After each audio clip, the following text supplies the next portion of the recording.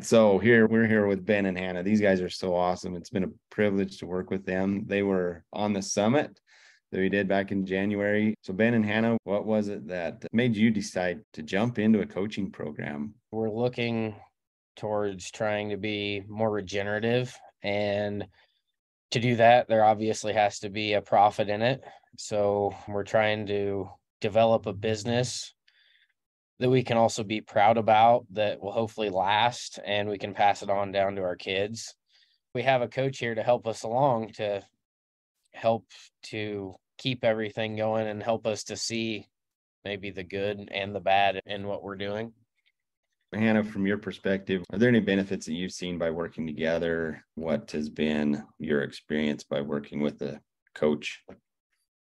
So far, there's been a lot of mindset change, a lot more communication between Ben and I, just many different things that we probably maybe wouldn't have talked about before. That would have been just like a Ben decision or my decision or whatever. But the biggest thing so far, I think, is my mindset change in many different areas. She laughs at me all the time because I look at her and say, I can't believe we hired a coach, but it's been a good experience and I'm glad we're doing it and I look forward to it. Has it been uncomfortable from a very independent generational farmer stepping into now having somebody who is helping you discover your vision and your mission and your passions?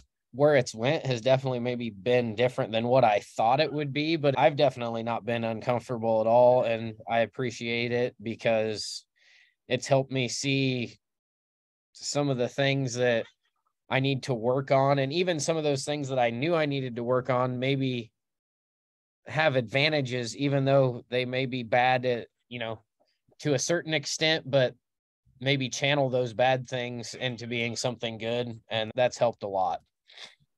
It's been a privilege to work with you guys and just to see the commitment that you have to your business and to each other and your faith, your commitment to family. I just think it's a good thing all around. And I'm sure it probably depends on if you have a different coach and their attitude, but Jared's been very good and very open to what we want to get out of it. And then he's very good at taking that and helping us move forward and improve things with what we want to do instead of just coming into it with how he's going to fix it for us. It's more, he's giving us the tools to fix things and work on things ourselves.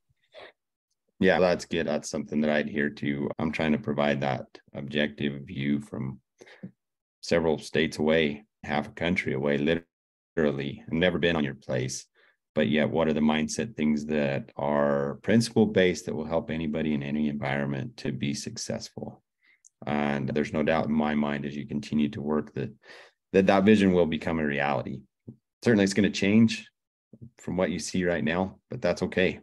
So thanks, you guys. Thank you.